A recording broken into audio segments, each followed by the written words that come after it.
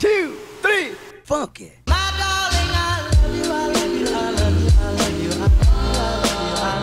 Kita nyo naman po, hindi po sa lahat ng oras maganda sis, kaya pagtiisan nyo to. Hi guys, it's Jheielajem and welcome to my channel.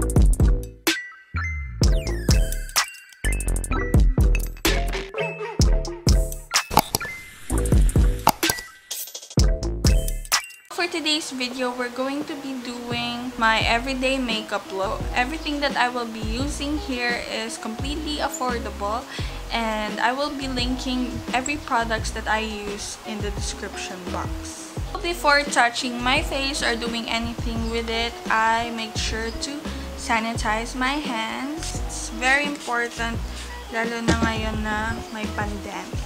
I'm going to be applying my moisturizer, and this is the 98% Tomato Glass Skin Soothing Gel Lotion. I was about to buy the one specifically for the face, which has SPF. Nasold out siya nung nag-sale sa Lazada. Then I apply generous amount on my face. Doesn't really matter because it dries very fast. Tsaka it's not that heavy on the face.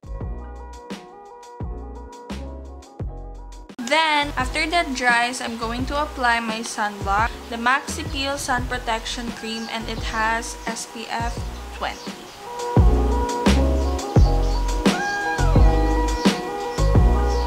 Mga sis, don't forget your neck. That's why our necks get darker than our face sometimes.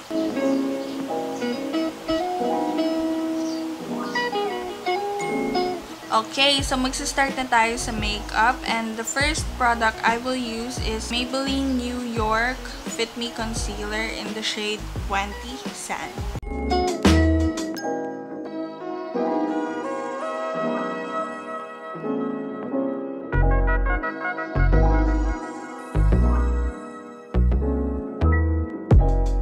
After concealing, I apply my Iwhite Korea BB Holic Everyday BB Cream in the shade Light. I apply this to the parts where I didn't conceal para lang ma-even out.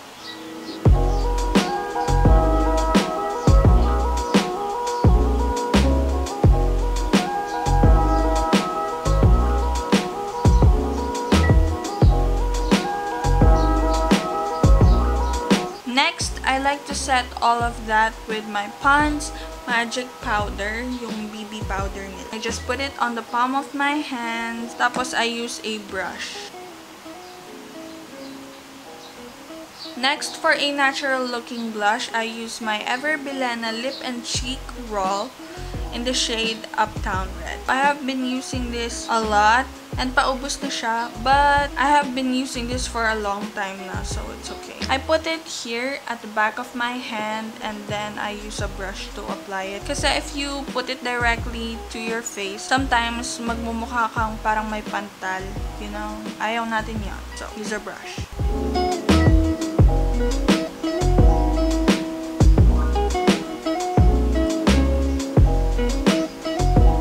Some people put more, pero for me, if I go out kasi at napawisan is namumula ang face ko, so I don't like to apply a lot of blush kasi nagmumukha akong tomato, you know.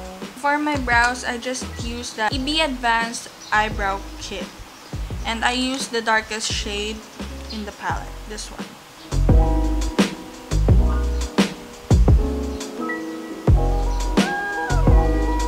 Pag satisfied na ako sa brows ko, I'm going to blend it all in with a spoolie. After that, I'm going to apply some Nichido eyebrow gel. Guys, this is very affordable and I really recommend it for those who have not much budget, and ayun, yung for school lang. This is nice. And I'm gonna teach you guys a secret. Secret ko, I don't like my nose looking flat kasi mas magmumukhang wide siya. So, I always contour it. Pero for everyday, I just go light with it. With my eyebrow kit, I'm going to take the lightest color, get a fluffy brush, and apply it to the sides of my nose. Boom!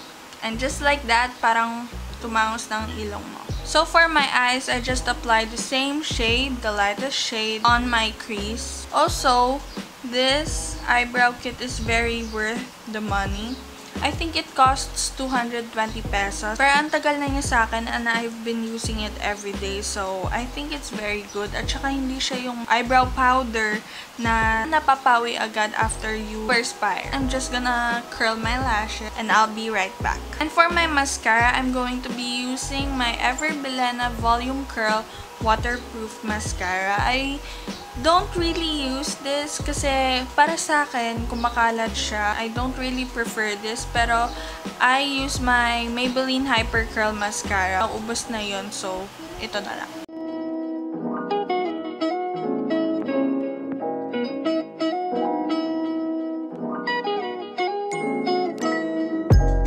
For the last step, I will use my Maybelline New York Sensational Liquid Matte in the shade Get Undressed. Out of all the products, this is my favorite because it's very worth the price. I rarely find the right shade for me, and ito kasing kulay lang niya labi ko, so parang natural lang siya talaga. And nga pala guys, a little goes a long way with this. So parang 2 dots lang sa baba, tapos kinakalat ko na lang and it's okay na.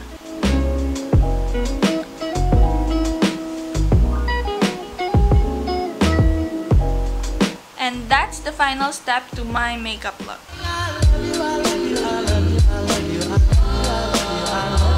That is the look. I hope you guys enjoyed it and hopefully you guys learned something from me.